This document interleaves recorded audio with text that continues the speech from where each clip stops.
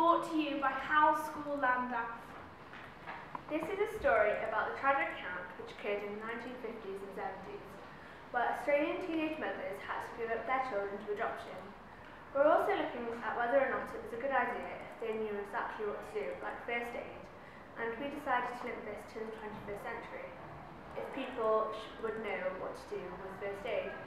We decided to include first aid because we thought it was a good idea because of the recent story of a child being saved by a hero who knew first aid but her parents did not. We are going to talk about the recent changes in GCSE courses and how they affect us. We want to find out if students can still resit exams and what difference the linear course makes compared to the modular one. Many people depend on their local library and use it for many different activities. All the people we met today would like to keep them open.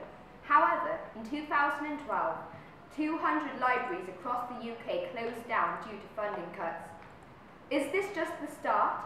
Will places where people learn and build communities be demolished to make way for technology? This story is about a development plan for Caerphilly District Miners Hospital. This building has been with us for many years. However, it is now being demolished, with only a small part of it remaining.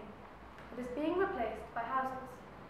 We have interviewed various people in the area to see their thoughts on this touchy topic.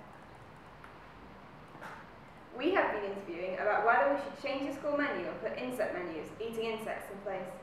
Many other countries include insects in their usual diet, and why not? They are much less expensive to feed and water, more environmentally friendly, low in fat and high in protein.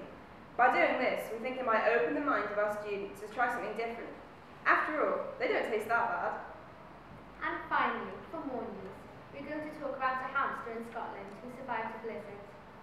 We know that there are many children in the schools who care about animals and have pets, so we thought this might interest you.